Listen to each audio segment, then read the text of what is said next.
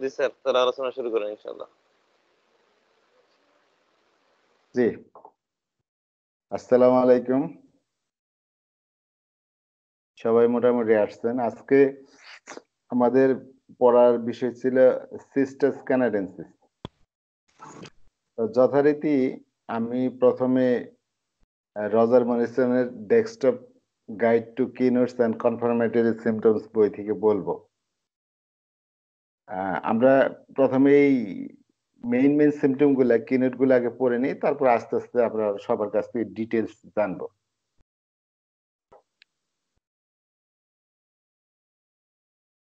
সিস্টাস canadensis, সিস্টাস canadensis এই ওষুধটি প্রাথমিকভাবে প্রাইমারিলি ক্রনিক রাইনাইটিসের জন্য ব্যবহৃত হয়। ক্রনিক রাইনাইটিস, সাইনোসাইটিস, তারপরে রিকারেন্ট আপার রেসপিরেটরি ইলনেস, আমাদের যে শ্বাসযন্ত্র আছে সেটার উপরের অংশের, শ্বাসযন্ত্রের উপরের অংশের রোগ সমূহ হয়, যে সমস্ত রোগ দেখা দেয় এবং যেগুলো বারবার দেখা দেয়, বারবার দেখা দেয় যে শ্বাসযন্ত্রের উপরের অংশে অসুখ সমূহ যদি বারবার দেখা দেয়, সেই ক্ষেত্রে আমরা সিস্টাস ক্যানাডেন্সিস বিবেচনা করব। রজার মরিসনের ভাষায় বলি যে this is a remedy primarily two be considered. এটা এমন একটা ওষুধ যেটা প্রাথমিকভাবে আমরা বিবেচনা করব in cases of chronic rhinitis, chronic রাইনাইটিসের ক্ষেত্রে, sinusitis and recurrent upper respiratory illness. Chronic sinusitis, chronic rhinitis, rhinitis তো নাকের প্রদাহ, যেখানে নাক দিয়ে পানি পড়ে, হাসি, এগুলো হয়। আর এগুলো আর হচ্ছে আপার রেসপিরেটরি ট্রাক্টের রেসপিরেটরি যে ইলনেস গুলো আছে, কাশি, ঠান্ডা, গলায় ব্যথা, এগুলাতে আমরা ব্যবহার করব। সিস্টাস is easily confused with calcarea. সিস্টাস ওষুধটা খুব সহজেই ক্যালকেরিয়া কার্বের সাথে আমরা গুলায় ফেলতে পারি, আমরা কনফিউশনে ভুগতে পারি যে এটা সিস্টাসের রোগী না ক্যালকেরিয়া কার্বের রোগী। Because the patient is often chilly, fatigued and can be flabby in some cases. এর কারণ হলো যে ক্যালকেরিয়া কার্বের মতোই সিস্টাস ক্যানাডেন্সিস হলো শীতকাতর, এবং সিস্টাস ক্যান ওই ওই ক্যালকেরিয়া কার্বের মতোই খুব শ্রান্ত, ক্লান্ত, and can be flabby, এবং ইন সাম কেসেস, এবং কিছু কিছু ক্ষেত্রে কিছু কিছু রোগীর মধ্যে আমরা এটাও পেতে পারি যে ক্যালকেরিয়া কার্বের যেরকম থলথলে মাংসপেশি থাকে, শরীর থাকে, সিস্টাসের মধ্যে এরকম থলথলে শরীর আমরা দেখতে পারি কিছু কিছু রোগীতে। সব রোগীতে যে এরকম থাকবে এরকম না। জেনারেল লক্ষণে যদি আসি, আমরা জেনারেল লক্ষণে, সার্বদৈহিক লক্ষণে, সেখানে আমরা কি দেখতে পাই যে প্যাশেন্ট ইজ চিলি, প্যাশেন্ট হলো শীতকাতর, ওয়ার্স from cold or cold air, ঠান্ডাতে তার সবকিছু বাড়ে, সার্বদৈহিক ভাবে তার বৃদ্ধি হয়, অথবা ঠান্ডা বাতাস থেকে তার বৃদ্ধি হয়। Cold sensation, mouth, throat, stomach etcetera. এই ওষুধের মধ্যে একটা ঠান্ডার অনুভূতি আছে। এই ঠান্ডার অনুভূতি রোগী মুখের মধ্যে, তার গলায় এবং পাকস্থলীতে অনুভব করে।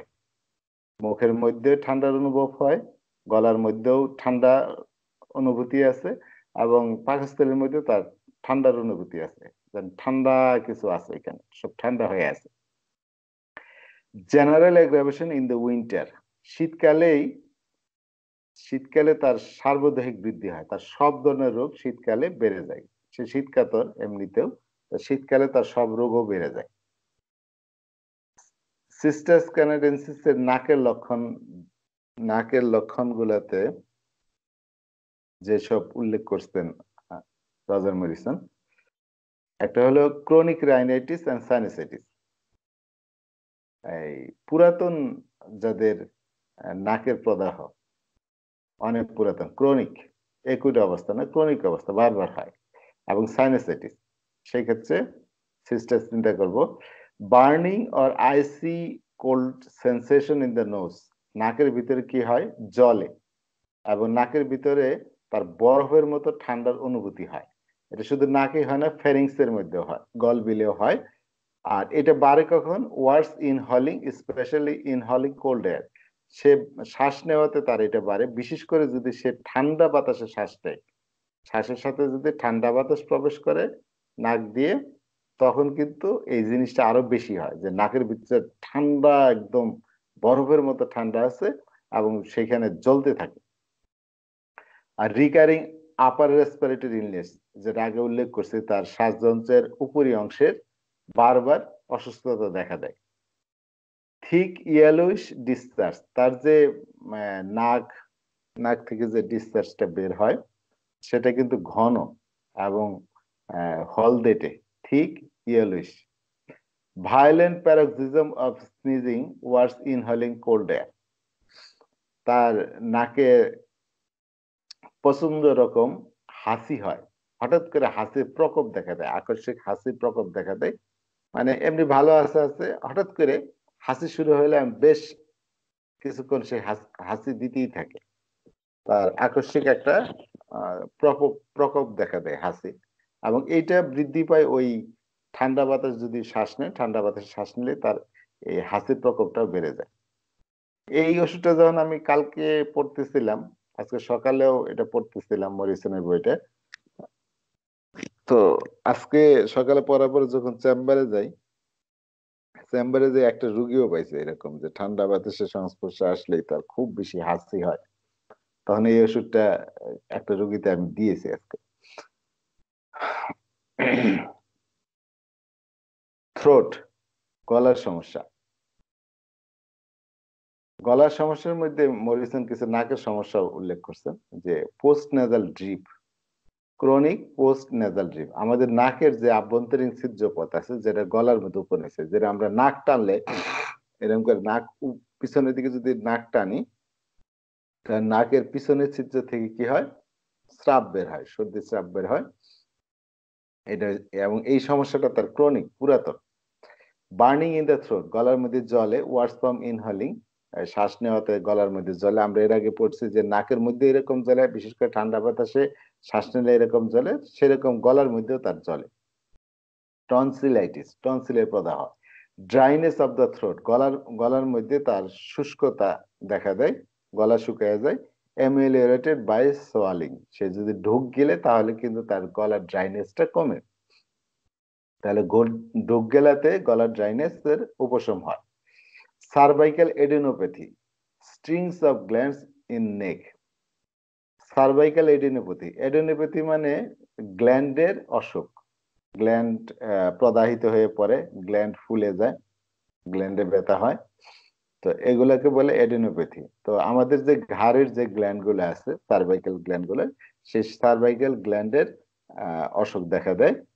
এবং strings of gland in the নেক, এবং ঘাড়ের মধ্যে একটার পর এক গ্ল্যান্ড, দড়ির আকারে গ্ল্যান্ড ফুলা দেখা যায়, যেন একটা একটা মালা ঝুলাই রাখছে, একটার পর একটা গিট থাকে। পুতির মালার মধ্যে কি গিট গিট গিট গিট থাকে, তো ঘাড়ের মধ্যে এরকম একটার পর একটা গ্ল্যান্ড ফুলে, মনে যেন একটা স্ট্রিং অফ গ্ল্যান্ড, একটা গ্ল্যান্ডের একটা মালা পরানো আছে গলার মধ্যে। একটা জিনিস বলে রাখি, যে সিস্টাস ক্যানাডেন্সিস ওষুধটা আমার হাতে সবচেয়ে বেশি যে কারণে ব্যবহার হয়েছে, আমার কথা কি বোঝা যায় না ঠিক মতো? জি স্যার, বোঝা যায়। বোঝা তবে যাচ্ছে? একটু সাউন্ড হইতেছে। জি স্যার। আমার এখানে একটু নেটওয়ার্কের একটু সমস্যা আছে। আচ্ছা আচ্ছা, ওকে স্যার। তো গলার মধ্যে ড্রাইনেস বলছে, আর সার্ভাইকাল এডেনোপ্যাথি নিয়ে বলতেছিলাম, যে এই ওষুধটা আমার কাছে সবচেয়ে বেশি ব্যবহার হয়েছে এই সার্ভাইকাল এডেনোপ্যাথিতে। বিশেষ করে অনেক বাচ্চারা আসে যাদের গলার মধ্যে অনেক গ্ল্যান্ড ফুলে থাকে, এবং সবসময় যে একটা দড়ির মতো একটার পর একটা গ্ল্যান্ড ফুলা থাকে এরকম না, দেখা যায় একটা দুইটা গ্ল্যান্ড ফুলা, বা আরেক পাশে গ্ল্যান্ড ফুলা, এক পাশে দুইটা, বা ডান পাশে দুইটা, বা বাম পাশে দুইটা, এরকম গ্ল্যান্ড ফুলা। এবং তাদের যদি এরকম ঠান্ডার ইয়ে থাকে, বারবার ঠান্ডা লাগে, বারবার ঠান্ডা লাগে, তাহলে সেই ক্ষেত্রে এই ওষুধটা খুবই হেল্পফুল এবং অনেক কাজে লাগে। এবং এই ওষুধটা যদিও গভীর ক্রিয়াশীল, ডাক্তার কেন বলছেন অ্যান্টিসেরিক ওষুধ, কিন্তু আমি দেখেছি শুধু এই একটা ওষুধ দিয়ে অনেক সময় হয় না, এবং মাঝে মাঝে এই ধরনের রোগীকে অ্যান্টি টিউবারকুলার ওষুধ দিতে হয়, বেসিলিনাম বা টিউবারকুলিনাম দিলে দেখা যায় প্রায় ক্ষেত্রেই গ্ল্যান্ড গুলা একদম সমূলে চলে যায়। একটু সময় লাগে, কারো 3 মাস 6 মাস এরকম লেগে যায়। তো যাই হোক, সার্ভাইকাল এডিনোপ্যাথিতে এই ওষুধটার বেশি ব্যবহার হয়েছে আমার হাতে। আচ্ছা, স্টোমাকের লক্ষণ। এই ওষুধ খুব বেশি পনির পছন্দ করে, অনেক বেশি পনির পছন্দ করে। পনির কে কে খাইছেন? সবাই কম বেশি খাইছেন মনে হয়। আমার কাছে খুব বেশি ভালো লাগে না, তবে খাইছি স্যার। যদি পনির পছন্দ করে, আর পনির তো অ্যাভেলেবল না আমাদের দেশে সচরাচর, এটা সব জায়গায় পাওয়া যায় না, আর সবাই এটার প্রতি অভ্যস্ত না পনিরটা, যার কারণে এই পনির খাওয়ার যে তীব্র ইচ্ছা, এটা আপনি সব রোগীতে হয়তো পাবেন না। আচ্ছা, যাই হোক, এক্সট্রিমিটিতে আসি। এক্সট্রিমিটিতে আছে কোল্ডনেস অফ এক্সট্রিমিটিস, হাত পা গুলো কি হয়, ঠান্ডা হয়ে যায়, হাত পা ঠান্ডা হয়ে যায়। তারপরে হচ্ছে সিলব্লেন্স। সিলব্লেন্স আমাদের দেশে হয় না। সিলব্লেন্স হয় যেগুলো শীত প্রধান দেশ, বিশেষ করে ওই যে জোহর স্যার বলতে পারবে যে শীতকালে যারা শীত শীত যেখানে খুব শৈত্য প্রবাহ আছে, সেখানে বাতাসের সংস্পর্শে আসলে হাতের এবং পায়ের, বিশেষ করে আঙ্গুলগুলা, এগুলো যে ব্লাড ভেসেল গুলো আছে, রক্তের নালীগুলো আছে, এগুলো একটু সংকুচিত হয়ে যায় এই ঠান্ডা সংস্পর্শে এসে, যার কারণে কি হয়, ওই সংকুচিত হওয়ার কারণে সার্কুলেশনে একটু সমস্যা হয়, আর অনেক সময় ওই ভেসেল গুলাতে প্রদাহ হয় এবং কিছু ফ্লুইড ভেসেল থেকে বেরিয়ে যায়, আঙ্গুলগুলো ফুলে যায়, লাল হয়ে যায়, ক্ষতর মতো হয়, ফোস্কাও পড়ে অনেক ক্ষেত্রে, এবং খুব ব্যথা হয়। মূল কথা হলো যে ঠান্ডার সংস্পর্শে, সংস্পর্শে এসে এই হাত হাত এবং পায়ের ফোস্কার মতো হয়, ফুলে যায়, যন্ত্রণা হয়, অনেক সময় চুলকায়। তো চিলব্লেনের আপনার যদি এই ইন্টারনেটে গুগলে যে এটা সার্চ করেন, তাহলে ওই ইমেজে দেখতে পাবেন, অনেক ছবি আছে, একবার দেখলেই বুঝবেন। তো এক কথায় হচ্ছে ব্লাড ভেসেল, ছোট ছোট ব্লাড ভেসেল গুলার প্রদাহ হয়, এবং ওই জায়গায় এই ফুলে যায়, চুলকায়, এরকম হয়, কালো হয়ে যায় এবং নীল হয়ে যায়, এক কথায় ব্লাড সার্কুলেশন কম হয়, নীল হয়ে যায়। তো এই অবস্থা যদি হয়, সাধারণত একটু গরম দিলে হাত পা আবার আস্তে আস্তে ঠিক হয়ে যায়। তো সিলব্লেনের যাদের প্রায় এরকম হয়, তাদের জন্য সিস্টাস কানাডেন্সিস একটা ভালো ওষুধ। এছাড়াও তাদের যে হাতের আঙ্গুল গুলো আছে, হাতের পায়ের আঙ্গুল, বিশেষ করে হাতের আঙ্গুল, হাত, এগুলো কি হয়, ক্র্যাক হয়ে যায় এবং ব্লিডিংও হয় সেখান থেকে। হাতের আঙ্গুল যদি ফেটে যেয়ে ব্লিডিং হয়, বিশেষ করে শীতকালে, তাহলে সেক্ষেত্রে আমরা এই ওষুধের কথা চিন্তা করবো, সিস্টাসের কথা। ক্লিনিক্যালি যে সমস্ত রোগের মধ্যে ওষুধের প্রায় ব্যবহার হয়, একটা হলো সার্ভাইকাল এডিনাইটিস, আমাদের ঘাড়ের যে গ্রন্থিগুলো আছে সেগুলো প্রদাহ হলে, সিলব্লেন আমাদের দেশে নাই, তবে ম্যালিগনেন্সির ক্ষেত্রে এটা ব্যবহার হয়, অনেক ক্যান্সারাস অবস্থাতেও ব্যবহার হয়। নেজোফ্যারিংসে যদি কারো ক্যান্সার হয়, তার মনে একমাত্র ওষুধ উল্লেখ করা আছে আপনার এই ল্যাবরেটরিতে, শুধু সিস্টাসের কথা। যাদের রিকারেন্ট কোল্ডস, বারবার ঠান্ডা সর্দি লাগে, এবং যাদের সাইনোসাইটিস আছে, সাইনোসাইটিসের ক্ষেত্রে এই ওষুধটার ব্যবহার হয়, কিন্তু ওই লক্ষণগুলো পাইতে হবে। আরো যে ওষুধের সাথে এই ওষুধের কম্পেয়ার করবেন, সেটা হলো সাইলিশিয়া, ক্যালকেরিয়া কার্ভ, সুরিনাম, কার্বো এনিমেলিস। এই তো গেল আমার রজার মরিসনের পড়া শেষ। এবার আপনারা যদি কেউ কিছু বলেন। শাহিন ভাই আছে নাকি আজকে?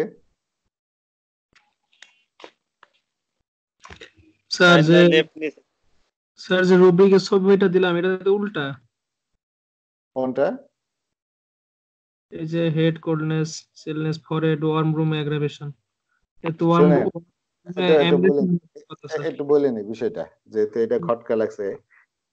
বিশেষ করে হলো দেখেন, এই রোগীটা কিন্তু খুব শীতকাতর, ঠান্ডাতে তার সবকিছু বৃদ্ধি পায়, কিন্তু একটা জিনিস তার ব্যতিক্রম, সেটা হলো সে যদি গরম করে যায়, গরম রুমের মধ্যে যায়, তাহলে তার গরমে কি হয়, ঘাম হয়। বিশেষ করে কপাল দিয়ে মুখ দিয়ে ঘাম হয়, এবং ঘাম হওয়ার পরে যখন সে ঘেমে যাওয়ার পরে কিন্তু ওই অংশটা তার একদম ঠান্ডা হয়ে যায়। যতই ঘামে ততই সে আরো ঠান্ডা, ওই অংশ ঠান্ডা হয়ে যায় এবং তার ঠান্ডা লেগে যায়। হ্যাঁ, যে বলে না যে ঘাম থেকে ঠান্ডা বসে গেছে, এরা গরম করে যায় এবং ঘামে, এবং ঘামার পরে ওই কপাল টপাল এগুলো আরো আরো ঠান্ডা হয়ে যায়, এবং ঠান্ডার কারণে তার ঠান্ডা বসে যায়, ঠান্ডা লেগে যায়, বুঝতে পারছেন, এবং ব্যথাও তখন তার বেড়ে যায়। জি এটা স্যার, কিন্তু পার্সোনাল অ্যাগ্রাভেশন। আসলে রজার মরিসন কিন্তু কাটা কাটা লক্ষণ দিছে। বিস্তারিত যদি পড়তে চান তাহলে ওই ক্যান্ট বাবাজির মানে বিকল্প কিছু নাই, ঠিক আছে। স্যার আমাদের শাহিন ভাই কই? শাহিন ভাই তো ক্যান্ট পড়ার কথা। শাহিন ভাই নাই আজকে? শাহিন ভাই লেফট নিছে, সম্ভবত বাসা যাইতেছে। ও আচ্ছা, শাহিন ভাই বলছে যে উনি ক্যান্ট পড়াবে। তারপর আমি একটু বলে দিই ক্যান্ট যে জিনিসটা বলছে, এই যে দিস রেমেডি ইজ অ্যান অ্যান্টিসেরিক ওষুধ এবং ডিপ অ্যাক্টিং রেমেডি। ক্যান্টের মতে এটা অ্যান্টিসেরিক ওষুধ এবং ডিপ অ্যাক্টিং রেমেডি। অ্যান্টিসেরিক হওয়ারই স্বাভাবিক, কারণ সকল ধরনের চর্মরোগ আছে এর মধ্যে। তারপর উনি বলছেন যে এই ওষুধটা খুব ক্লোজলি ক্যালকেরিয়ার সাথে মিল, কিন্তু ক্যালকেরিয়ার চেয়ে আরো মাইল্ডার ইন অ্যাকশন, অ্যাকশনের দিক দিয়ে আর একটু মৃদু। কি কারণে মিল? কারণ দুইটাই তো শীত কাতর, আমরা আগে জানি। দুইটাই খুব শ্রান্ত ক্লান্ত, একটু পরিশ্রম করলেই খুব ক্লান্ত হয়ে যায়, শ্বাসকষ্ট দেখা দেয়। হ্যাঁ, পরিশ্রমে তার শ্বাসকষ্ট দেখা যায়। যেরকম সিস্টাসের একটা জিনিস হচ্ছে সিঁড়ি বেয়ে বেয়ে উপরে উঠতে পারে না, উঠতে গেলেই তার শ্বাসকষ্ট দেখা দেয়, খুব ঘেমে যায়। ক্যালকেরে কাবে আমরা জানি খুব ঘামে, ফেস এই কপাল দিয়ে খুব ঘামে, এবং ক্যালকেরে কাবে কিন্তু হাত পা খুব ঠান্ডা হয়ে যায়। এই ওষুধের মধ্যে এরকম হাত পা ঠান্ডা আছে। ক্যালকেরে কার্বের কোল্ড অ্যালার্জি আছে, এই ওষুধের কোল্ড অ্যালার্জি আছে। এগুলোর দিক দিয়ে খুব মিল, অনেক কিছু মিল। তো ইন্টারেস্টিং একটা অংশটা বলি, যে ডাক্তার কেন কইছে যে আসলে কোন ওষুধের প্রতি আমাদের দৃষ্টি এই তখনই মানে কি জোরপূর্বক আমাদের দৃষ্টি ওইদিকে চলে যাবে কখন? যখন আপনি খুব খারাপ ধরনের কোনো কেস, একই ধরনের কোনো কেস ভালো করার ইতিহাস আপনি পাবেন না। মানে আপনি এর আগে কোনো খারাপ টাইপের কোনো ধরনের কেস আপনি ভালো করছেন, তখন আপনার কিন্তু দৃষ্টি অটোমেটিক ভাবে ওই কোনো এরকম কেস পেলে ওই ওষুধের দিকে চলে যাবে। ডাক্তার কেট বলছে যে এই ওষুধটা আমি প্রায়ই আমার যে বলছে যে আমার যে পড়ার যে লিস্ট, সে স্টাডি করার যে লিস্টের মধ্যে এই ওষুধটাকে আমি রাখছিলাম, এবং সময় সময় যাতে আমি এটা পড়তে পারি বা পড়ি। কিন্তু এটা পড়ার পরে তার কাছে মনে হয়েছে যে এটা খুব বেশি গুরুত্বপূর্ণ ওষুধ না, সে এক পাশে রেখে দিচ্ছে আর কি, এরকম এরকম মন্তব্য করছে। কিন্তু একটা ইয়াং লেডির ঘটনা তার কাছে এটার গুরুত্ব বাড়াই দিচ্ছে। একটু লক্ষণগুলো শোনেন এবং দেখেন যে কেন্ট যে বলে যে কেন্ট শুধু মাইন্ড ইজ দ্য ম্যান, মানুষ শুধু মনই মানুষ, কেন্ট কি শুধু মন ধরে চিকিৎসা করছে? এই রোগীর কেসটা শুনেন। প্রথম জিনিস হলো যে এই ওষুধের কোনো তেমন কোনো মেন্টাল সিমটম নাই, খুব কম আছে, যেটা ক্যালকেরিয়াতে আমরা বিস্তর পরিমাণে পাই। একটা মেন্টাল সিমটম আছে যে সে মানসিক পরিশ্রম করতে পারে না, মানসিক পরিশ্রম করলে তার সবকিছু বেড়ে যায়। তো যাই হোক, এখন মহিলার কথা শুনেন। এ ইয়ং লেডি, কেউ রেপার্টরি করলে করতে পারেন। এই young lady 19 years of age, 19 বয়স তখন আমার 19, কত জানি একটা গানের মধ্যে আছে না? তো যারা বিয়ে করেন নাই তারা চিন্তা করেন, 19 বছরের এক মহিলা, ইয়ং লেডি। তো এটা তার অবজারভেশন আসছে, ডাক্তার কেন্টের অবজারভেশন আসছে। কি ওই মহিলার মধ্যে কি পাইলেন? যে মহিলার ঘাড়ে গ্ল্যান্ড গুলা ছিল খুব বড় বড় এবং খুবই শক্ত। ঘাড়ের গ্ল্যান্ড গুলা খুব বড় এবং খুবই শক্ত। বিশেষ করে তার প্যারোটিড গ্ল্যান্ড যেটা আছে, হ্যাঁ, তার যে লালা গ্রন্থি আছে কানের চারপাশে থাকে, সেই প্যারোটিড গ্ল্যান্ডটা খুবই বড় হয়ে গেছে, ফুলে গেছে। তার আর কি আছে? শি হ্যাড ফেটিড অটোরিয়া, কান থেকে যে তার পুজ বেরোয়, যে ডিসচার্জটা বেরোয় খুবই দুর্গন্ধযুক্ত ডিসচার্জ। আচ্ছা, হার আইস, তার চোখ ওয়ার ইনফ্ল্যামড, চোখটা কি ছিল? প্রদাহিত ছিল, মানে চোখের মধ্যে প্রদাহ দেখা দিচ্ছে, ইনফ্ল্যামেশন দেখা দিচ্ছে, চোখ চোখ থেকে সাপুরেটিং, চোখ থেকে পুজের মতো স্রাব বেরোচ্ছে, পুজ বেরোচ্ছে আর কি, চোখ উঠলে যেরকম হয় আর কি। তারপরে কি ছিল? দেয়ার ওয়ার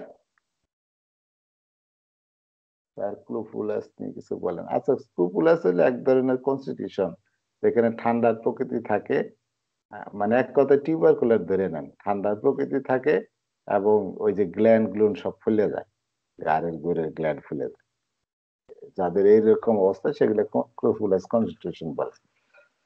তো যাই হোক, আমরা ইয়েতে চলে আসি যে ইয়াং লেডি, 19 বছর বয়স, তার গাড়ের গ্ল্যান্ড গুলো ছিল খুব ফুলা এবং খুবই শক্ত, বিশেষ করে প্যারোটিড গ্ল্যান্ড খুব ফুলা ছিল। আর তার কি ছিল? কান থেকে দুর্গন্ধযুক্ত স্রাব বের হচ্ছিল, ফেটিড অটোরিয়া। হার আইস আর ইনফ্ল্যামড, তার চোখগুলা ছিল কি? প্রদাহিত, চোখে ইনফ্লামেশন ছিল এবং চোখ থেকে সাপোরেটিং, চোখ থেকে ওই মানে পুজ পুজ হয়ে গেছিল। দেয়ার আর fisher at the corner of the আইস, চোখের যে কোনাগুলো আছে, কোনাগুলো কি ছিল? ফাটা ছিল। কর্নার অফ দ্য আইস, চোখের কোনা ফাটা ছিল। হার lips R cracked and bleeding, তার যে ঠোঁট, তার যে ঠোঁট গুলা, সেই ঠোঁট গুলা কি করছিল? ফেটে গেছিল এবং ঠোঁট থেকে ব্লিডিং হচ্ছিল, ঠোঁট থেকে ব্লিডিং হচ্ছিল, ফেটে যেয়ে ব্লিডিং হচ্ছিল। She had salt রিউম, salt রিউম, salt মানে লবণ, আর রিউম তো একটা ওষুধ আছে না আমাদের, রিউম, সেই সল্ট রিউম লেখা আছে। তো আসলে সল্ট রিউম শব্দটা আগে একটু পুরাতন টার্ম, যেটা এখন আর ব্যবহার হয় না, আগে ব্যবহার হতো একদম, এটা কিউটিনিয়াস ইরাপশনের ক্ষেত্রে, মানে ত্বকের মধ্যে যে কোনো ইরাপশন দেখা দিলে, বিশেষ করে একজিমা টাইপের ইরাপশন, তো এই ধরনের ইরাপশনের ছিল তার হাতের মধ্যে, at the end of the finger, আঙ্গুলের মাথায়, আঙ্গুলের মাথায় তার কি ছিল? ইরাপশন ছিল। তো ডাক্তার কেন বলতেছে, I could not make calcarea fit, আমি এই রোগীর জন্য ক্যালকেরিয়া ফিট করতে পারতেছিলাম না, পেশেন্টের সাথে ক্যালকেরিয়া মিলতেছিল না। বাট আফটার মাচ স্টাডি, উনি কিন্তু অনেক স্টাডি করছেন, অনেক স্টাডি করার পরে, this little remedy seem to B last, last LUST, তার মানে ইচ্ছা, মানে তার মনে হলে যে এই ওষুধটাই আমি খুঁজছিলাম এই রোগীর জন্য, এরকম আর কি, তার মনের মধ্যে এটা আসছে, এইটাই দরকার, এই মনে হলে এই এই ছোট ওষুধটাই এই মহিলার জন্য দরকার, ইয়াং লেডির জন্য দরকার, হোয়াট আই নিডেড, যা আমি চেয়েছি আর কি। And although she had an immense amount of homeopathy, যদিও তার উপরে মানে অনেক হোমিওপ্যাথিক ট্রিটমেন্ট হয়েছে, কিছু গুড রেজাল্ট দিছে, কিছু ব্যাড রেজাল্ট দিছে, কিন্তু শেষ পর্যন্ত এই সিস্টার স্ক্যান তাকে হেল্প করছে। তাহলে বোঝা গেল এখানে কেন কোন কোন মেন্টাল লক্ষণ নিছিলেন এবং কোন কোন জেনারেল লক্ষণ নিছিলেন, একটু খুঁজে বের করে দেন তো।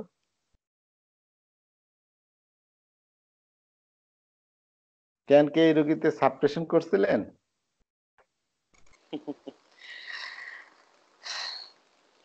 স্যার বাদ দেই এসব, রোগীটা তো চাপও পড়ছে ভাই। মেইন সমস্যা হলো স্যার, বাদ দেন স্যার, সব হোমিওপ্যাথি মার্কেট। স্যার আমাদের ওই মেইন সমস্যা যারা আর কি এটা বলে, দেখা যায় ওই মানে সে যে পর্যন্ত জানে তার এটা কি সবকিছু মনে করতেছে, এর বাইরে অনেক কিছু আছে বা হচ্ছে, এবং এটা অর্গান অফ মেডিসিনের নিয়ম অনুযায়ী হচ্ছে, এটা তারা মানতে নারাজ। এইসব আলোচনা করলে অন্যদিকে যাবে আর কি, আপনি বলেন এরপরে। আচ্ছা, একটু রেপার্টরি করছেন আপনার এই ইয়েটা, ওটা তো তাড়াতাড়ি করা যায় না, কিন্তু আমি কিন্তু একটু করছিলাম রেপার্টরি, যে নিয়েছিলাম external throat swelling of cervical gland, তারপরে লিখছিলাম যে external ইনডিউরেশন of gland, ইনডিউরেশন প্যারাটিড gland, face ইনডিউরেশন প্যারাটিড gland, face swelling প্যারাটিড gland, year discharge ফেটিড, year discharge offensive, I inflammation, I discharge purulent হয়, তারপরে আই ক্র্যাক ইন ক্যান্সাই, চোখের কোনায় ফেটে যায়, তারপর তার ঠোঁট ফেটে যায়, ঠোঁট ফেটে যায় ল্যাবরেটরি কোথায় পাওয়া যায়? এই স্যার আয় সবগুলো দিয়ে দেবো ক্যান্টের ল্যাবরেটরিতে। স্যার ভাই এত সাউন্ড 6টা। আচ্ছা তারপরে পাতিলের সাউন্ড কার কি জানি কে জানি পাতিল দিয়ে রান্না বান্না করতেছে। তো যাই হোক, যার সাউন্ড করলেই হয়। ক্লাসে স্যার সাউন্ড শুনলে খুব বিরক্তি লাগে আমার। আচ্ছা সাউন্ড মেডিসিন খান মিয়া। জহিরুল স্যারের সাউন্ড মিউট করে নাই, আর মিজান ভাইয়ের মিউট করেছে, জহির স্যার মিউট করে নাই। স্যার এমনি পাতিল নিয়ে নাড়াচাড়া করতেছে। চা বানান নাকি স্যার? নইলে স্যারে নামাজ পড়তে গেছে, দুইটার একটা হইব। আর যাই হোক, তো আমি এই রুব্রিক্স গুলো নেওয়ার পরে সিস্টাস কিন্তু আগে চলে আসে যে এক্সট্রিমিটিতে eruption finger, extremity eruption finger tips, মানে তো জোহর স্যার এইবার ইয়ে করে দিছে, মিউট করে দিছে, থ্যাংক ইউ। তো সবাই মিউট করে থাকলে আবার কথার ইয়া আসে না, মানে আপনারা কিছু না বললে মনে হয় যে আমি একা একাই বক বক করতেছি, কেউ নাই। তো যাই হোক, না আমরা বলবো মাঝে মাঝে, সমস্যা নেই। আচ্ছা, তো রেপার্টরি যদি করি, রেপার্টরি করলে কিন্তু এই সিস্টেম স্ক্যান চলে আসে। হ্যাঁ, আমি দেখি একটা স্ন্যাপ দিতে পারি কিনা, কেমনে দেয়। আচ্ছা যাই হোক, তো সিস্টার স্ক্যানটা আমরা ওই যে ইয়ে বলছিলেন না ওই দিন জামিল স্যারে, যে আমরা ইয়ার সাথে সাথে যদি একটু রুব্রিক্স গুলো দেখি তাহলে সুবিধা হয়। তো এই কেসটা আপনার রুব্রিক্স গুলো দেখেন, স্ক্রিনশট তো দিতে পারতেছি না, কেমনে দিব? আমি তো করছি ইয়েতে, এই করছি যে ল্যাপটপে, কিন্তু আমি মোবাইল দিয়ে কথা বলতেছি।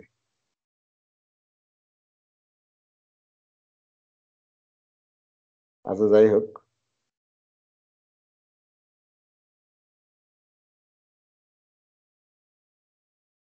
হ্যাঁ এই যে এবার দিতে পারবো, দেখেন আমি প্রথমে ক্যান্টের অংশটা দিই। হ্যাঁ, ক্যান্টের ছবিটা দিলাম, আর এরপর আমি এখন ওই যে রেপার্টরি যেটা করছি ওইটা দিয়ে দিই।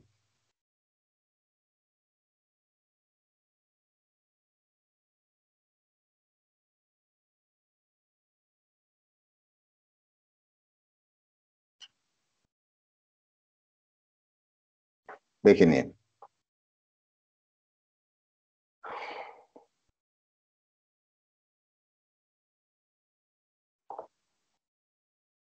আজকে তো কেন পড়ার কথা ছিল ইয়ের, আমাদের শাহিন ভাইয়ের।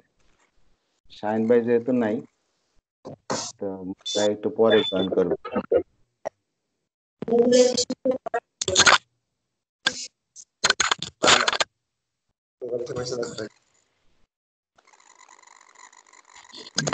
স্যার কেন্দ্রের সিলেকশন ভুল ছিল স্যার, মার্কস ফলাইছে প্রথমে।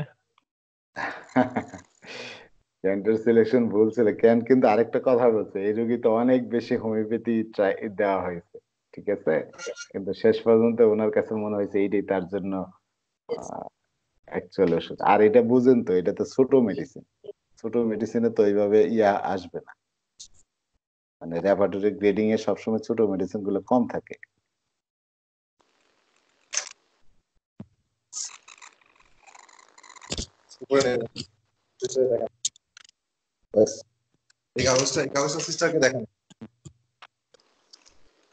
ও স্যার আসছেন?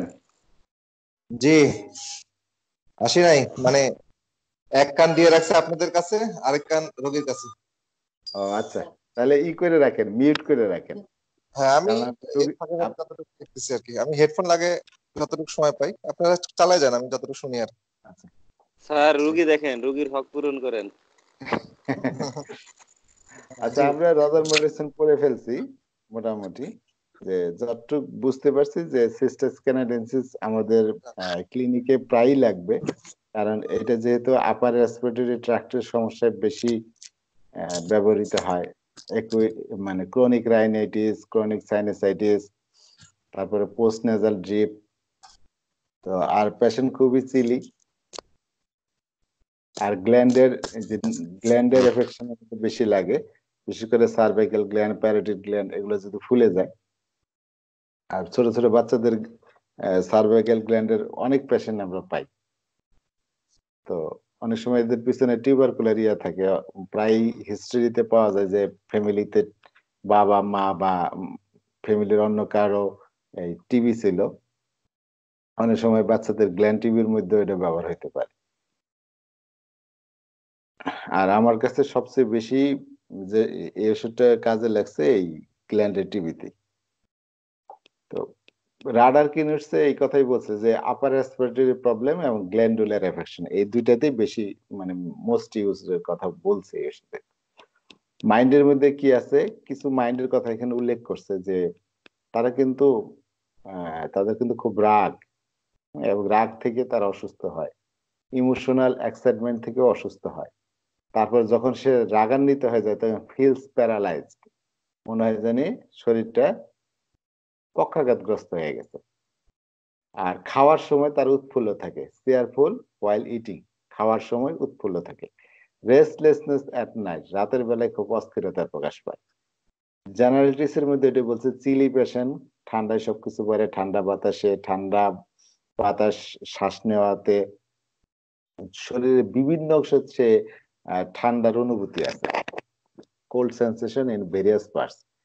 বিশেষ করে ঘামার পরে তার এই সমস্যাটা বেশি বাড়ে। সে যদি ঘেমে যায় তাহলে তার ঠান্ডার অনুভূতি বাড়ে। তারপরে আছে তার সব সমস্যাই উইন্টারে বাড়ে, শীতকালে সব কিছু বেড়ে যায়। ফ্রিকুয়েন্ট আপার রেসপিরেটরি প্রবলেম দেখা দেয়। শীতকালে ঘন ঘন ঠান্ডা লাগে, বিশেষ করে ন্যাসোফেরিংসে ঠান্ডা হয়, ঠান্ডার অনুভূতি আছে তার, সর্দি লাগে। আর চেহারার মধ্যে ক্যালকেটের মতো কিছুটা থলথলে ফ্লেভি, ক্যালকেটের কার্বনের মতো ওয়ার্ন আউট, মানে শ্রান্ত, ক্লান্ত, পরিশ্রান্ত।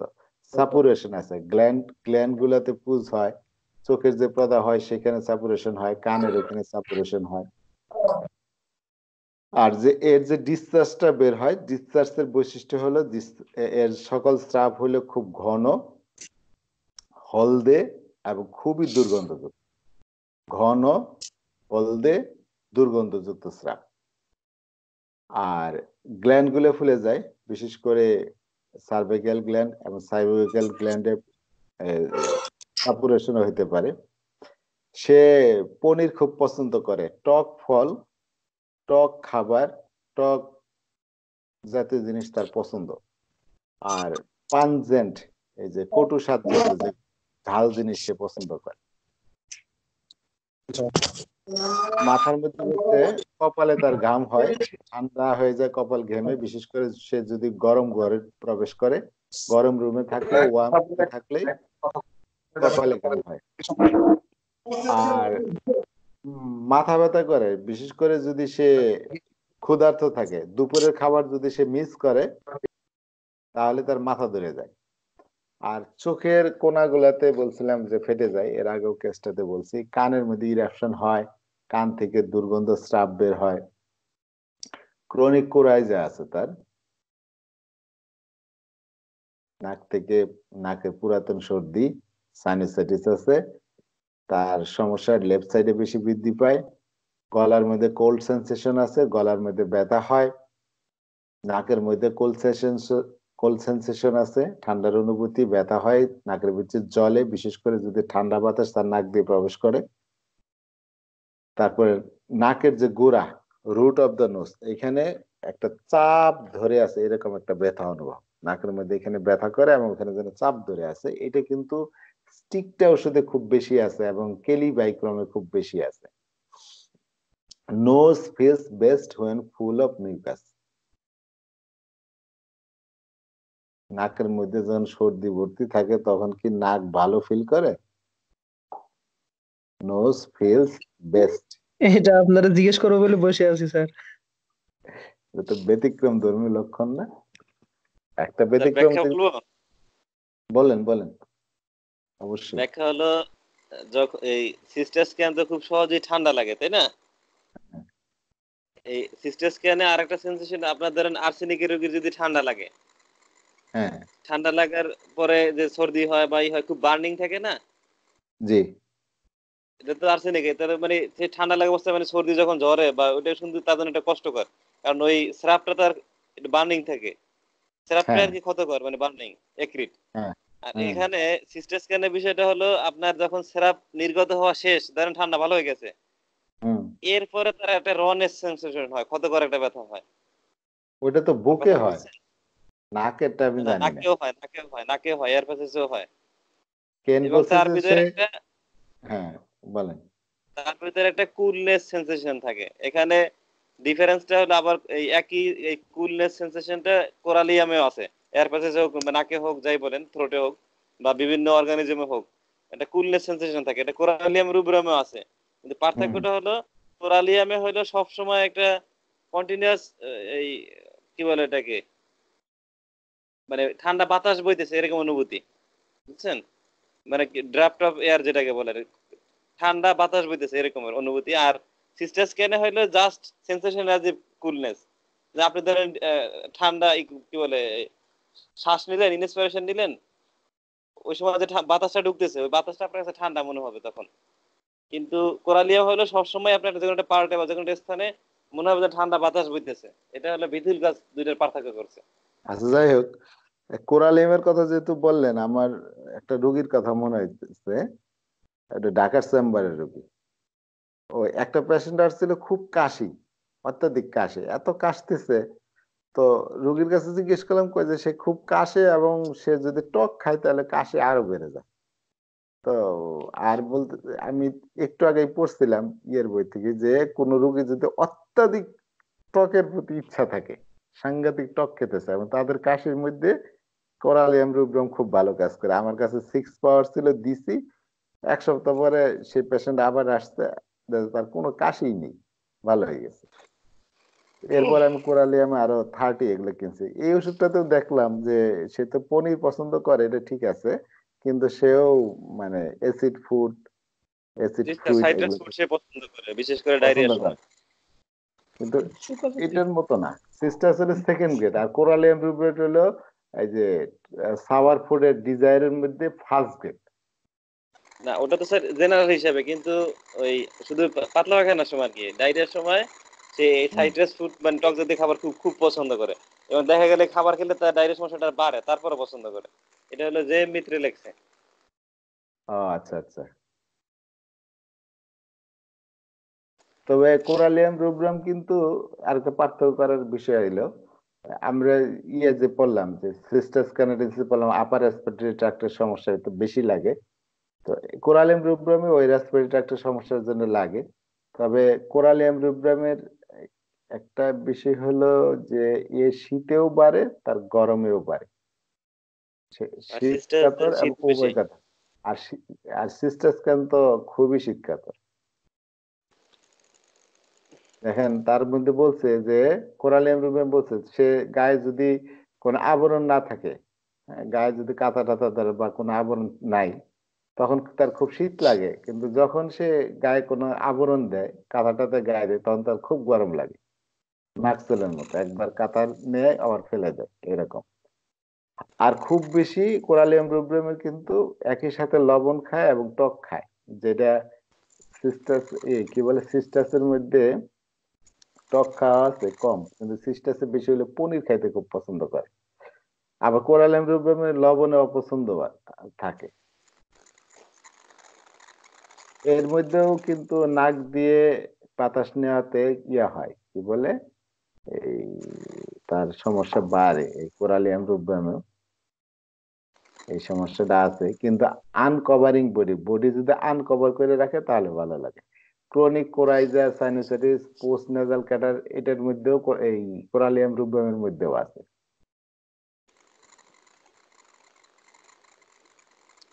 স্যার শেষ? এই তো ওইটা কোরালিয়াম বলা শেষ, এখন বলেন আপনি।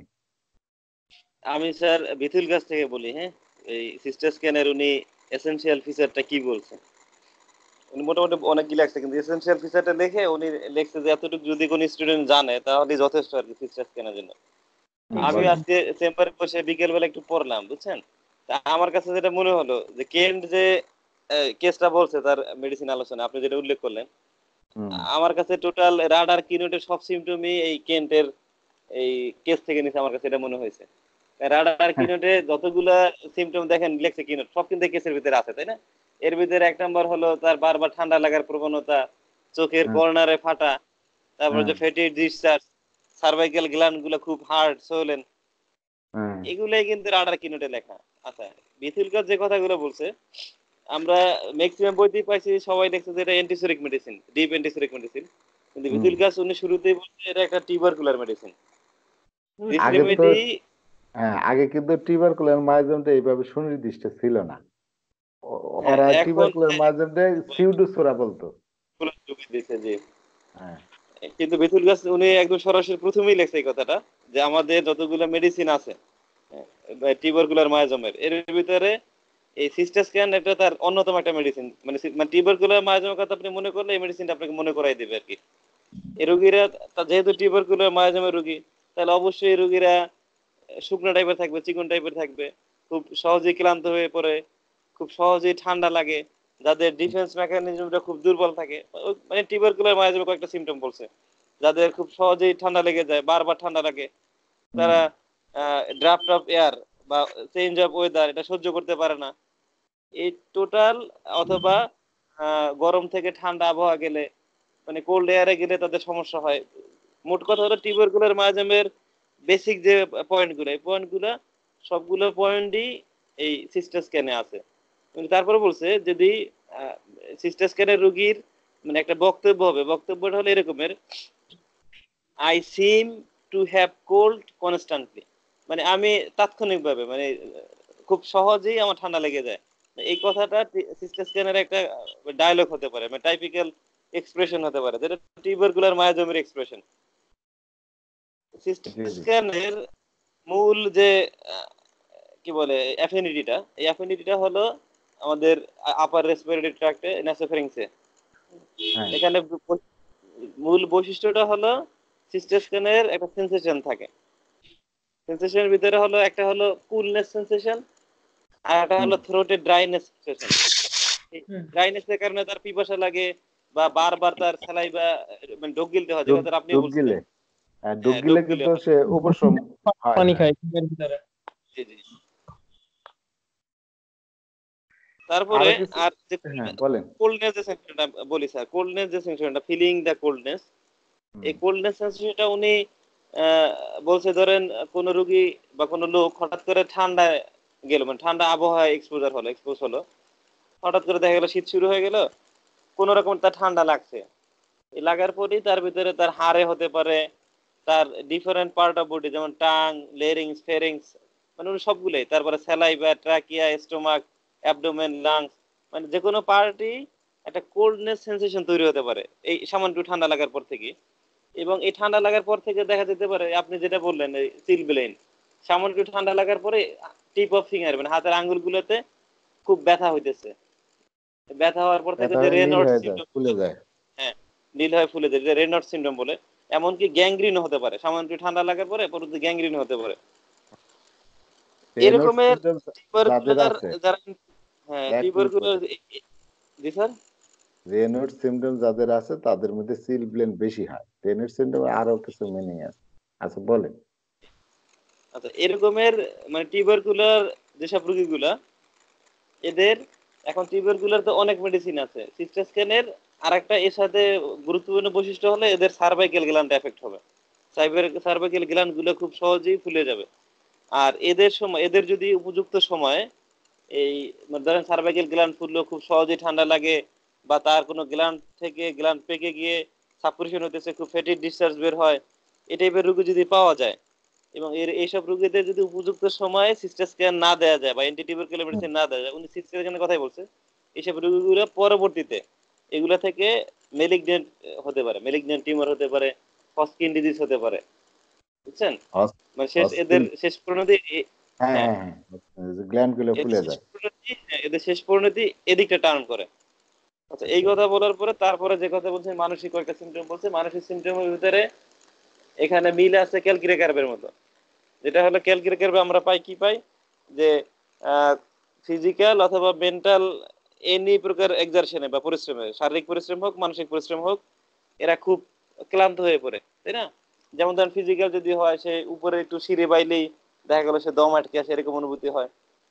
আপনি অথবা সে যা পড়াশোনা যা করলে বা পড়তেছেন না, একটু জি এক স্যার, মিনিট বলি।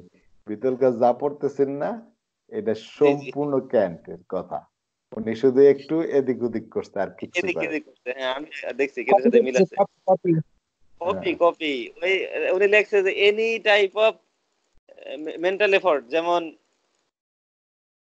ইরিটেবিলিটি, অ্যাঙ্গার, গ্রিফ, অ্যানয়েন্স, এগুলোর দ্বারা যে কোনো কিছুতেই তার ফিজিক্যাল কমপ্লেন গুলো তৈরি হতে পারে, মানে সে ক্লান্ত হয়ে পড়ে। আপনি যে কথা বলছেন খুব দুর্বল হয়ে পড়ে, মনে হয় যেন প্যারালাইজ টাইপের হয়ে যায়, এই টাইপের হতে পারে।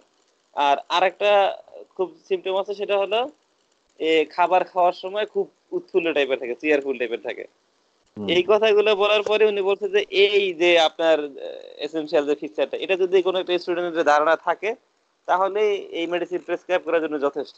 তারপরে সে আরো আহ, বলছে আমাদের ওটা দরকার নেই। আচ্ছা, আসলে হচ্ছে এই যে খাওয়ার সময় উৎফুল্ল হয়, এটার একটা কারণ হইতে পারে একটা ওই যে কারণ আছে যে খালি খিদা পেটে লাগলেই তার মাথা ব্যথা শুরু হয়ে যায়, তাই না? লাইকোপোডিয়ামের মতো, জি স্যার। হ্যাঁ, তখন তো সে খায়, খাওয়ার পরে সে রিলিফ ফিল করে, তাহলে এই কারণে হয়তো তার ভালো লাগে, এই জন্য উৎফুল্ল হইতে পারে। স্যার আমি আরেকটা বিষয় স্যার খেয়াল করলাম, হলো মিলছে। ওই আমার কাছে যেটা মনে হয় যে পেট্রোলিয়াম, ক্যালকিরেকার, এই দুটো মেডিসিন আর সাথে সিস্টাসিন, তিনটার মিল আছে।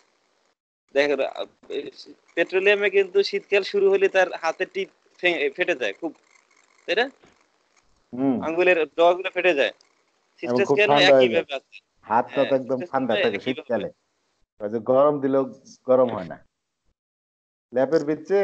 অনেক সময় পাটা একদম ল্যাপটপ অনেক গায়ে দিলেও পা আর ঠান্ডা সহজে গরম হইতেছে না শীতকালে। এটা ক্যালকের একটা বৈশিষ্ট্য। জি এটা স্যার, আমার মনে হয় যেন মুজা পরে থাকা লাগে। হুম। মুজা পরলে গরম হয় না পা, ক্যালকিরেকার। খাবো কালকে সকালে।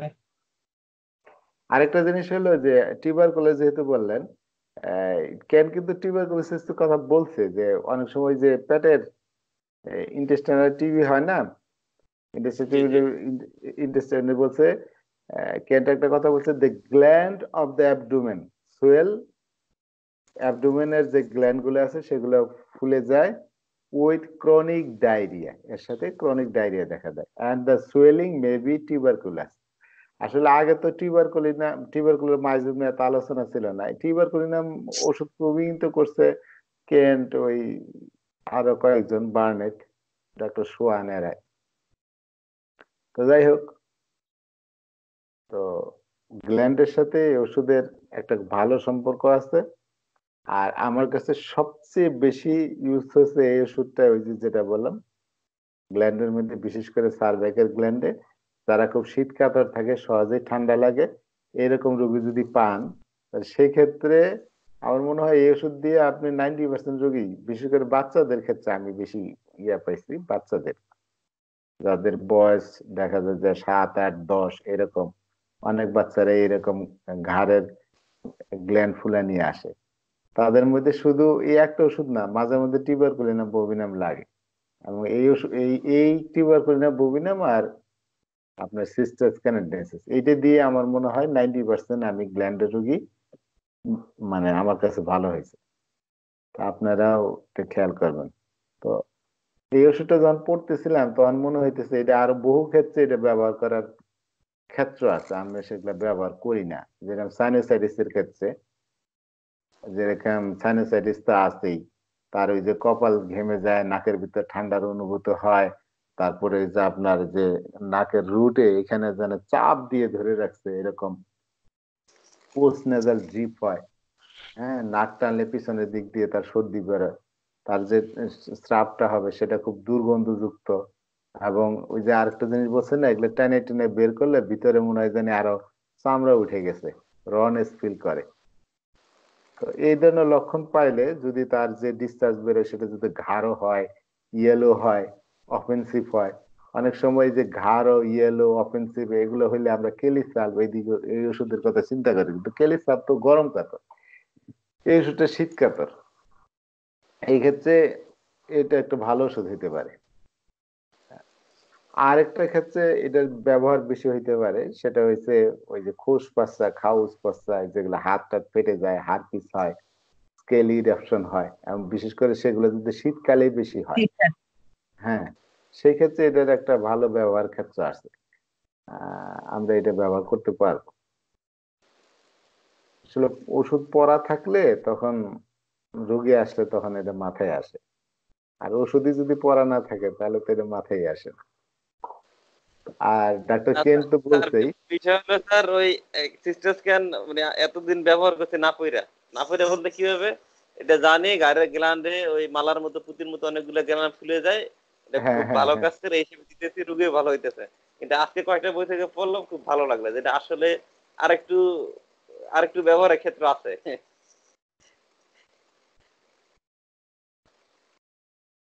তাহলে কেন বলছে না, what will ফোর্সিবলি call your attention to A remedy, কি তোমাকে খুব জোর করে একটা ওষুধের দিকে দৃষ্টি আকর্ষণ করবে, সেটা হলো ওই যে curing of a bad and typical case.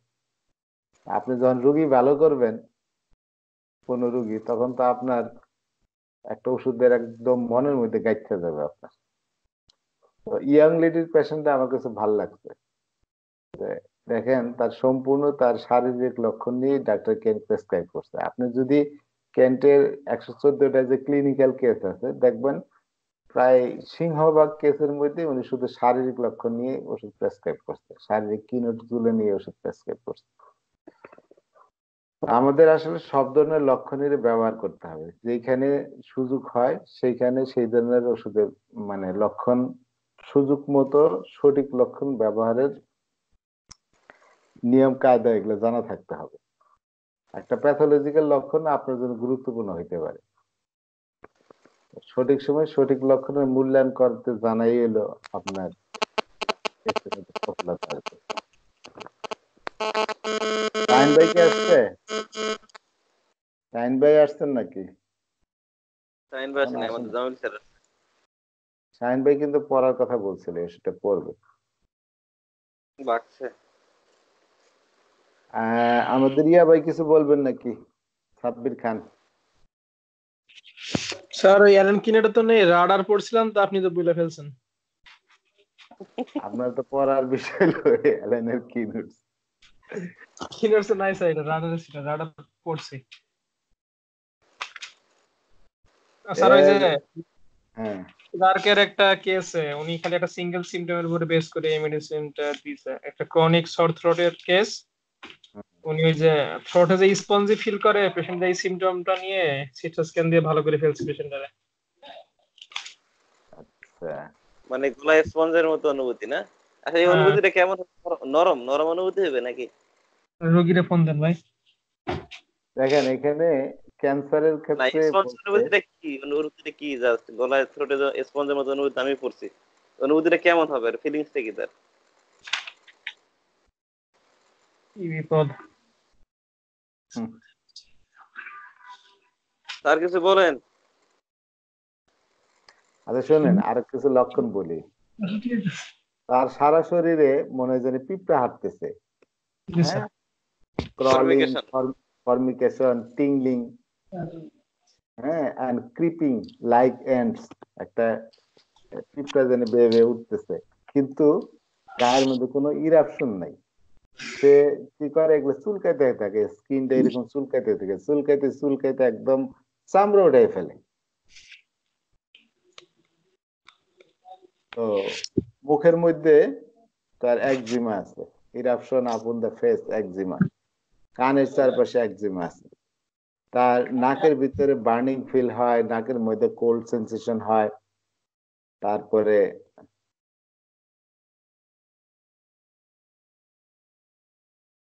Acute কোরাইজের মধ্যে মনে হয় নাকটা feels up with thick yellow mucus. বুঝতে, ওই যে আসলাম ভাই যেটা বলেন, নাকে একুইট সর্দি যদি হয় কারো, সেখানে দেখা যায় নাকটা মনে হয় যে নাকের ভিতরে আঠালো হলদে মিউকাসে ভর্তি। যখনই সে ব্লোন আউট করে, নাক ঝেড়ে এগুলো বের করে দেয়, তখন নেজাল ক্যাভিটিটা এমটি হয়ে যায়। তখন কি হয়, দেয়ার ইজ ইরিটেশন হয়, তখন সেইখানে তার ইরিটেশন হয়, উত্তেজনার সৃষ্টি করে। One will say it is a রনেস, অনেকে বলে যে নাকের ভিতরে যে এরকম চামড়া উঠে গেছে যেরকম। Another will say it is coldness, কেউ কেউ বলে নাকের ভিতরে চামড়া উঠে গেছে এরকম। আবার কেউ কেউ বলে নাকের ভিতরে ঠান্ডার অনুভূতি, পেশেন্ট এইভাবে বলতে পারে। আবার অনেকে বলতে পারে যে another will describe it is a burning, কেউ কেউ বলতে পারে যে না, নাকের ভিতরে জ্বলতেছে। তাহলে অ্যাকুট কোরাইজের মধ্যে নাক ভর্তি সর্দি, ঘন হলদেটে মিউকাসে ভর্তি, এটা যদি আপনি ব্লোন আউট করেন, নাক ঝাইরা যদি বের করে দেন, তার নাকটা খালি হয়ে যায়, তখন ওইখানে এক ধরনের ইরিটেশন হয়, উত্তেজনার সৃষ্টি হয়। কেউ কেউ এটা বলবে যে নাকের ভিতরে জানি রনেস, নাকটা যেন কাঁচা হয়ে গেছে, ভিতরে চামড়া উঠে গেছে যেরকম। কেউ কেউ বলবে নাকের ভিতরে যেন ঠান্ডা লাগতেছে এরকম, বা কেউ কেউ বর্ণনা করতেছে নাকের ভিতরে যেন জ্বলতেছে। There is relief when the nose fills up again with mucus, এবং নাকটা যদি আবার ওই মিউকাসে পরিপূর্ণ হয়ে যায়, তখন সে আবার রিলিফ পায়। ওই যে আপনি একটু আগে হালদা সাহেব যে কথাগুলো বললেন, আসলে দেখেন ওই বিতল কাজ সবকিছু এইখান থেকেই নিছে। ওই স্যার হোমিওপ্যাথি জিনিস সব একই, নতুন কিছু নাই, একটু ওই রং চং লাগাই একটু বুঝাইয়া সহজ করা, আর কিছু না। একটু আকর্ষণীয় করা। অনেকে ওই পুরাতন যেমন টার্ম গুলাতে, যে মেডিকেল টার্ম গুলো আছে, সেগুলো আধুনিক মেডিকেল টার্মের সাথে মিলিয়ে সুন্দর করে বর্ণনা করছে। আসলাম ভাই, আপনার আগের দিনের লেকচার এর সাথে মিলছে রাডারের সাথে, বুঝছেন? এই ভিতুল কাজ মানে রাডার কপি করেছে। না, আমি আর রাডার কপি করছে কেন্টের ওই কেসটা, টোটাল হুবহু কেস কপি করে দিছে। আর টোটাল মেডিসিনে আমি দেখবো কেন্টের একটা কেস, ওই কেসের ভিতরে টোটাল মেডিসিনের সবকিছুই আছে। স্যার তবে বিতুল গাছ নতুন অ্যাড করতে হলো ওই এইসব রোগীদের যথাসময় মেডিসিন না দিলে হটকিন হয়, ম্যালিগন্যান্ট হয়, এই কথা ধরে নতুন অ্যাড করছে। আচ্ছা, এই কেসটার মধ্যে তো ক্যান্সারের ইয়ে আছে, দেখেন। এই ওষুধ দিয়ে আপনার মুখের যে লুপাস, সেটা ভালো করা হয়েছে। তারপরে হয়েছে যে নিচের ক্যান্সার চোয়ালের, এফেকশনের একটা ধারা হ্যাঁ, আছে এই ওষুধে। নিচের চোয়ালের মধ্যে কেরিস হয়। ওই যে কেরিস শব্দটা মেইনলি ব্যবহার হয় দাঁতের ক্ষতের মধ্যে বা হাড়ের ক্ষতের মধ্যে। তার লোয়ার জতে নিচের চোয়ালের তার কেরিস আছে। ওপেন, খোলা, bleeding cancer on lower lip, নিচের ঠোঁটের ক্যান্সার, ওপেন ব্লিডিং হচ্ছে এরকম ক্যান্সার।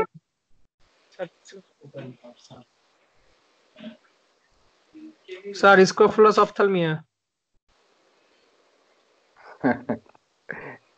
স্ক্রোফুলাস অপথ্যালমিয়া, ধরেন চোখের সমস্যার সাথে যদি গ্ল্যান্ডের সমস্যা থাকে, গ্ল্যান্ড ফুলার, আপনি ওইটার মধ্যে আছেন।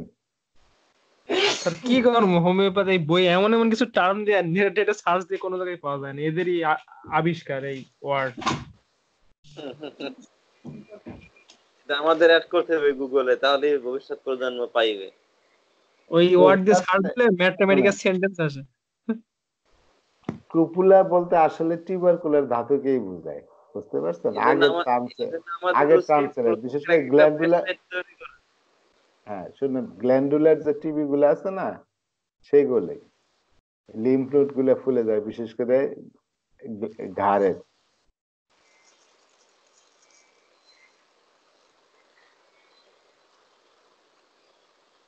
স্ক্রোফুলাস, আপনি কি বলছেন? স্ক্রোফুলাস অপথ্যালমি কি বললেন?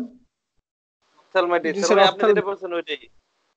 অপথ্যালমাইটিস তো ওই চোখ দিয়ে খরন, ডিসচার্জ, স্রাব ট্রাপ, স্কোফুলাস আর অপথ্যালমিয়া স্ক্রুপুলাস, হ্যাঁ ওই একই। পরীক্ষা আছে প্রথম দিকে।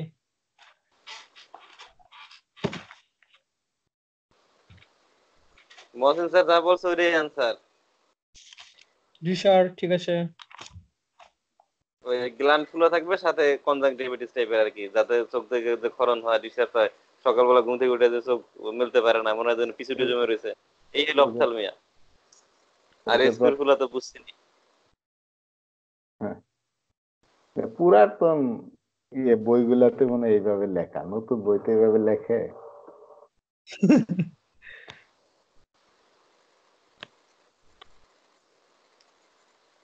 বলি কিছু কি কিছু প্রচুর ওয়ার্ডের অর্থ খুঁজে পাওয়া যায় না। টার্ম দেওয়া স্যার, যেমন ওই যে ফ্যাগেডেনিক আলসার, ফ্যাজেডেনিক কি ফ্যাগেডেনিক বলতে পারি না, হ্যাঁ, ওইটা তো অনেক পুরাতন টার্ম, এখন কি কি জানি পায়োডার্মা গ্যাংগ্রিয়ানোসাম নতুন টার্ম। ফ্যাজাইডেনিক মানে ওই যে ওই এটা যে সাইড গুলো খুব শক্ত হয়ে থাকে ওইটা নাকি সাইড ফ্যাজাইডেনিক গুলা আলসার? অমসৃণ থাকে। খুব শক্ত হার্ড হয়ে থাকে আর কি। টেন্ডস টু স্প্রেড পেরিফেরালি, মানে ছড়াই চারিপাশে পেরিফেরাল, ওই যে হার্ট থাকতে পারে, হ্যাঁ চারিদিকে ছড়াই যায় পেরিফেরাল দিয়ে। তার গলার মধ্যে মনে হয় যেন এক বালুয়ে ভর্তি, এরকম খসখসে অনুভূতি আছে। স্যার ওই যে দুইটা মেডিসিনই পাইলাম sir, dry spot in the throat, ওই গতকালকের কোনিয়ামে এটাও। ড্রাই স্পট বলতে কি বোঝাইছে থ্রোটে? একটা স্পট অনুযায়ী মনে হয় যেন ওখানে শুষ্ক, এইটা গলার কেন? একটা অংশ মনে হয় খুব শুকায় গেছে ওই অংশটা, এরকম লাগে। ডুক গিলে আবার কমে যায় এটা, একটু ঠান্ডা লাগলে এই জন্য গলায় কাশির বেশি। ভিতরে গরম বাতাসে সে ভালো ফিল করে।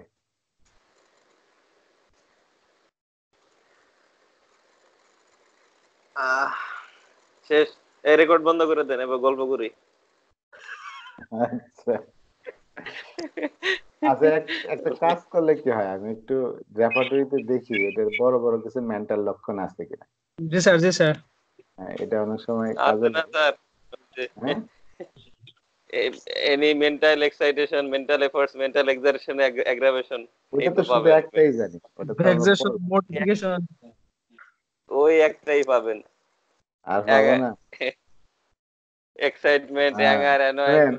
18টা লক্ষণ পাওয়া গেছে, 18টা লক্ষণ পাওয়া গেছে। আমি একটু বের করি তাহলে। এক নম্বর হলো খুব হলে রাগ, আসলাম ভাই লিংকটা দেন তো। Link emotional, homeinternational.com। আরে ভাই লিংক সেন্ড ইরিটেবিলিটি। করেন। শুনে না, বলে দিই, অল্প কয়েকটা আছে, বেশি না। জি একটা স্যার, হচ্ছে রাগ, বলেন। ইমোশন, ইমোশনাল স্যার এক্সাইটমেন্ট, ক্যান্টেরটা দিয়ে দেই, ক্যান্টের ইয়াটা। ইরিটেবিলিটি। মনে করে রাগ হইলে মনে জানি সে প্যারালাইজড হয়ে গেছে, এটা কিন্তু খুব কম ওষুধে আছে। রাগের সময় একবার প্যারালাইজড, সেকেন্ড গ্রেডের সিস্টেম। আরেকটা আছে আপনার ক্যালকেরিয়া ফসে, রাগের সময় প্যারালাইজড ফিলিং আছে, অ্যাংজাইটি আছে। আর বিকাল বেলায় চেয়ারফুল আছে, খাওয়ার সময় চেয়ারফুল আছে। আফটার সাপার, সাপার তো রাতের খাওয়ানোরে বলে, তাই না? রাতের খাবার। জি হ্যাঁ। স্যার। স্যার রাতের খাবার। ক্যান্টের ইয়া দিয়ে দিলাম, মাইন্ডের আর চ্যাপ্টার ওষুধে। ডিলিশন হলো হি ইজ প্যারালাইজড, তার একটা ডিলিশন আছে, তো সে প্যারালাইজড হয়ে গেছে। ডিলিশন হিসেবে ওইটা আছে, খুব ছাত্র সুদের মধ্যে আছে। এক্সাইটমেন্ট, এগুলো তো আছে, উত্তেজনা, তার সবকিছু বাড়ে, যেহেতু মেন্টাল এক্সারশনও বাড়ে, মেন্টাল এক্সারশন তার সমস্যা বাড়ে। রেস্টলেস, বিশেষ করে রাতের বেলা রেস্টলেস, বিছানার মধ্যে রেস্টলেস থাকে। ট্রাঙ্কুয়ালিটি,